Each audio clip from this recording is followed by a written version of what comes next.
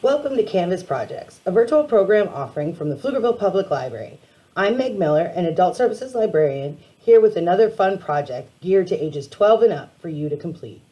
Those who registered through the library calendar can pick up their material supply kits, and for everyone else watching, we hope you give these techniques a try. This month's project is a collaged canvas. Let's start with a look at the supplies being provided. So again, this month we're in a gallon bag. We have got a small 2-ounce cup of Mod Podge. It is the gloss. And I did put them in a little snack bag just so hopefully as you got them home there wasn't any spillage of the Podge. Foam brush. We have our little 6x6 canvas. And then you have a selection of papers and stickers and different kind of fun stuff. So I did find these little clear kind of firework type stickers. We have this larger piece of black kind of fishnet mesh that was really fun. There is also a smaller piece of mesh that has a little bit of something to it. We'll give a little bit of a dimensional aspect to our project.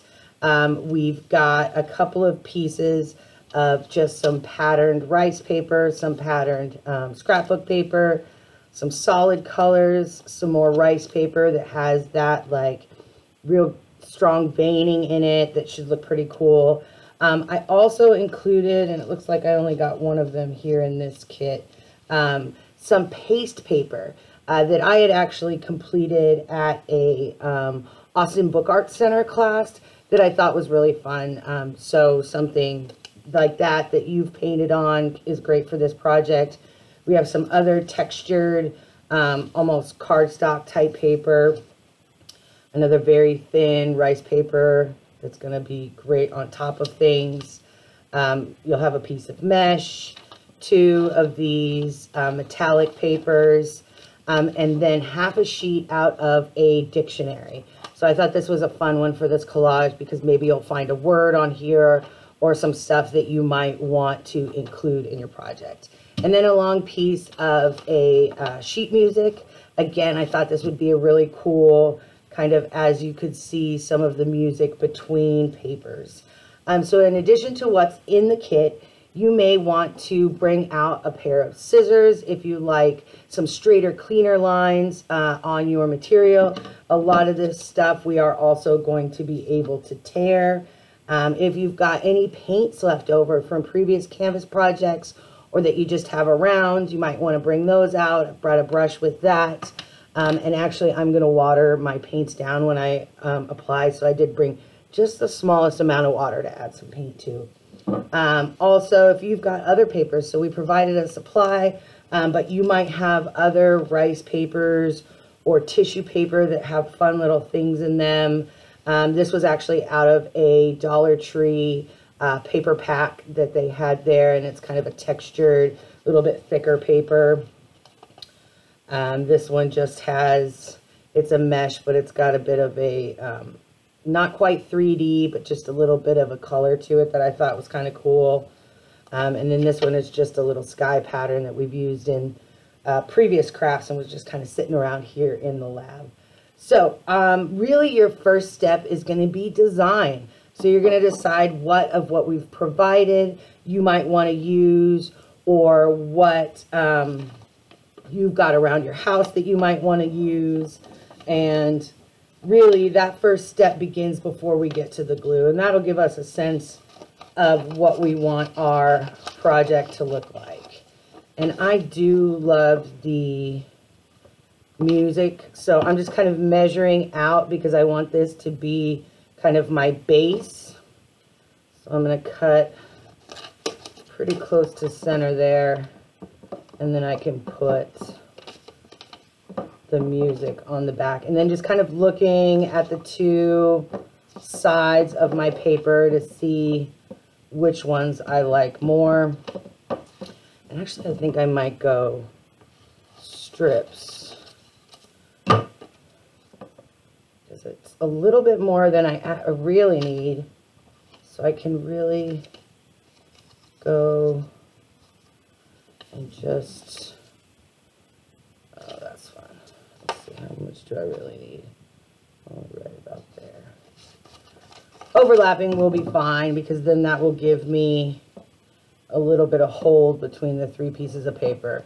So I'm going to go with music on the bottom.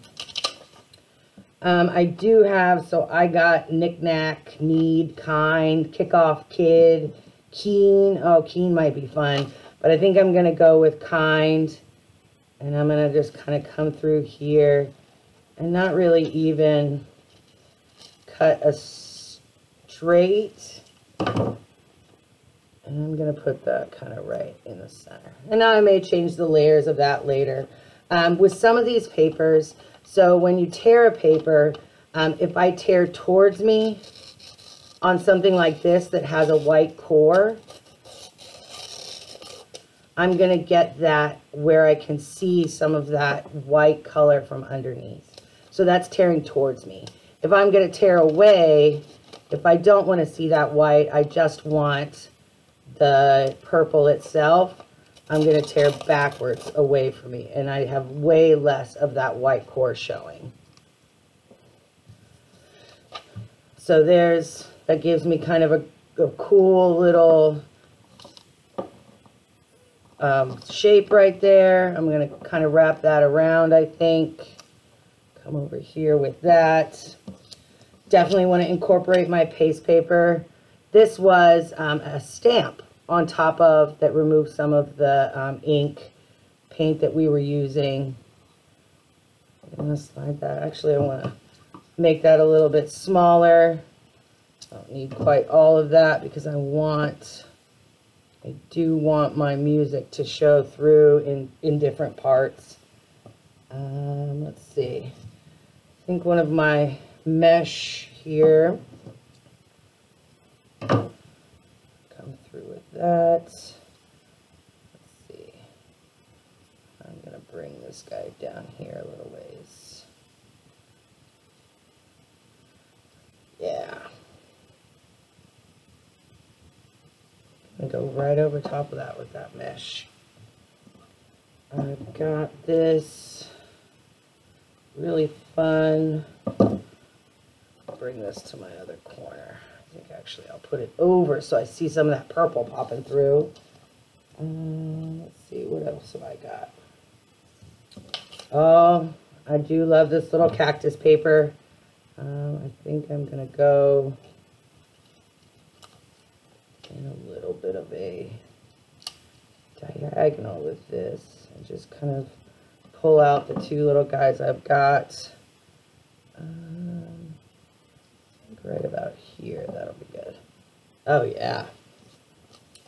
Want one of these kind of lighter colored rice papers, mulberry papers that have the veining in them, because I think that when I paste it down, yeah, you'll be able to see through. It will clear up a little bit and we'll be able to see that music notes right through it.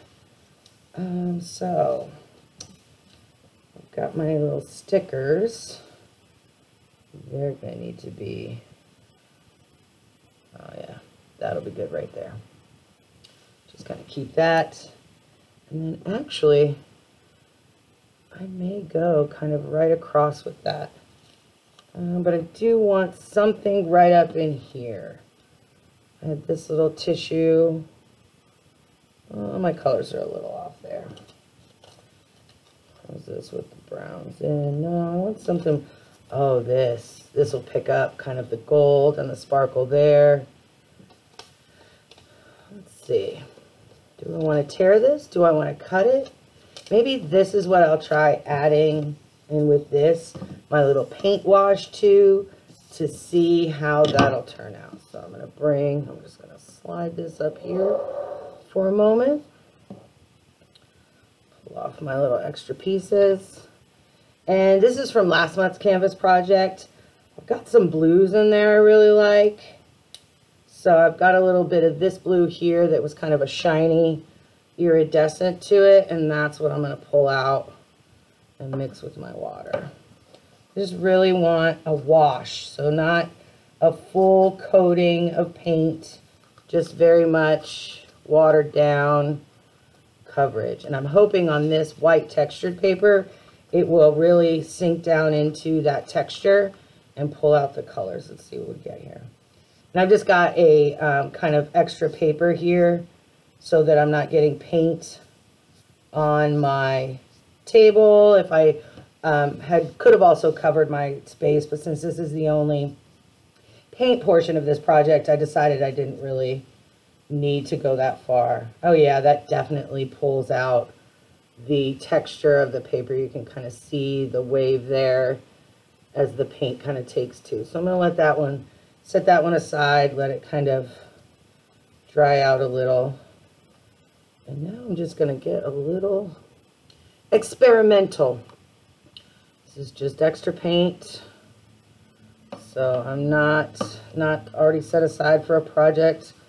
Mix some purple in there. Still pretty liquidy. Come across this guy. Do some stripes. Because the pattern on this is very brush stroke kind of. Oh yeah. So that where it takes the color on the gold versus how it takes the color on the tissue behind it. Very cool. Yeah, I'm definitely going to do that one. All right. So just a little bit of paint just to throw something else in there. This is actually similar to a project that several of us completed while we were at an event called Crafters Con. And it was a teacher from Little Bits of Mona who showed us this project. And so it was definitely something, once I tried it, I wanted to bring to you all in a canvas project because it was just so much fun. And really, you kind of just throw your creativity at it. It is always going to look amazing by the end, no matter what you decide or how you choose to place your material onto the canvas, which is one of the things I love about this. So now that I've kind of got my setup and we're at 12 minutes, I'm going to go ahead and start podging. Very likely this will be one that you'll want to do in kind of layers. So you'll come back to your project after, maybe give it a little time to dry, or if you've got a hair dryer handy, you can always use that to kind of dry out. I would not recommend the highest setting, probably one of the lower settings. So I'm just going to lay a real thin layer of podge onto my canvas so that when I put my first layer of papers down, we get some adherence. Set that aside. I could also add that to the paper itself, and I will on some of the other layers. This guy was over here. Just using my finger to burnish to make sure the paper is stuck to the canvas. And here I'm going to go over the edges a little bit of the two I've already got put down, so that when I put this middle one down, it's got a little bit of something to hold on to.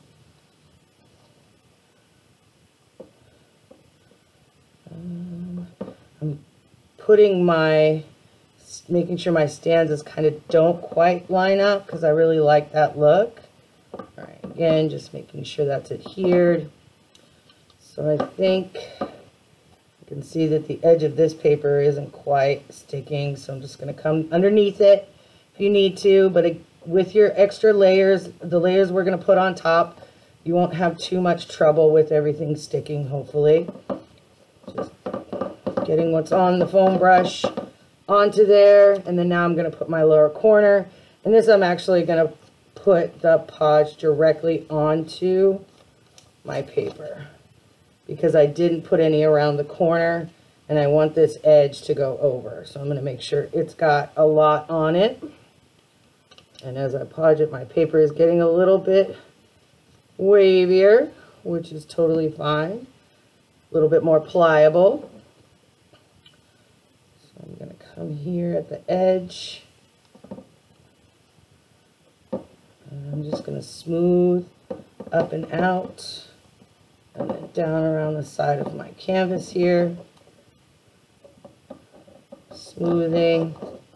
Wonderful. All right, and this one, for this other corner, I'm just going to put over.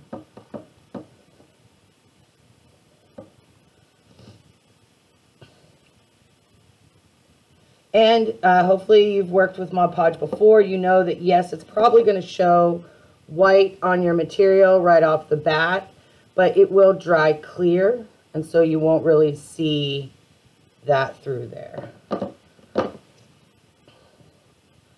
And I wanted to put my word right here in the middle. You can also do kind of that wash effect that I did on my papers over here, using the paint directly onto the canvas itself. So that may be something you want to do at the end. Kind of really just gonna lay some thin layers. You'll see I'm doing very thin layers of the Mod Podge on top. And when I would get this completely done as I wanted with my materials set, I would give it about a day to dry, come back. You should have enough podge left over that you'll be able to do a final coat just to really seal everything in there. And then that way, wherever you set it, it should be fine to just be set there. Some of these papers that might be a little bit more delicate, you're going to want to try with more of a daubing technique. So much of what you're seeing is me brushing, but right now, because this is that really thin, I'm just going to daub over it to make sure it stays. And this was my gold leafed rice paper, and yes, as I expected, coating it really gets you to be able to see the music through it with just those extra little pieces. Here's my mesh. Let's put a little bit of that on. I really want this to highlight that word.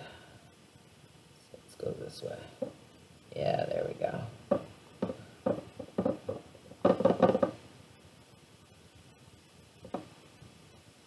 And, you know, if some little piece of what you're doing moves as you're doing it, then, you know, maybe it was just meant to be in that other spot, right? But while things are kind of damp, you should be able to gently kind of peel up and decide if, yes, you do want your piece there or you want it to be elsewhere. All right, we are getting to a pretty extensive video, so I'm going to go ahead and trim us up here. As always, we love to see what it is you make for your Canvas projects. Share, tag the library, and we look forward to seeing you at next month's Canvas projects.